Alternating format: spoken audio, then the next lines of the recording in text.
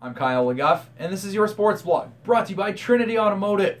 The North Peace Hockey League resumes action this week. You can head to our sports page for the schedule. In the Northwest Junior Hockey League, the Fairview Flyers will visit Beaver Lodge tonight, Wednesday, November 9th. And for the North Peace Navigators, they welcome Beaver Lodge to the Baytex Energy Center on Friday night. And then on Saturday, the Flyers visit the county of Grand Prairie, while the Navs host Sexsmith.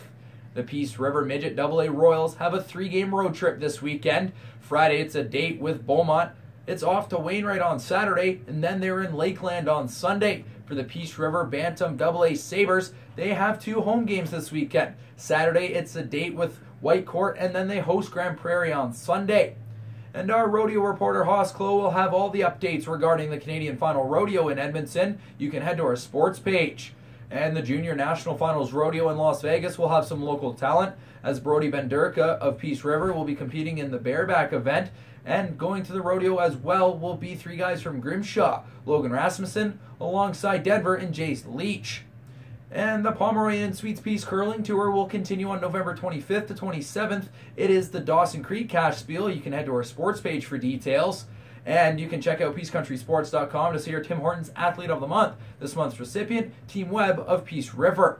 And if you have a nomination in mind for the Athlete of the Month, you can email us the information to sports@wildcountry.com. I'm Kyle LaGuff, and thank you for checking out the sports blog brought to you by Trinity Automotive and PeaceCountrySports.com.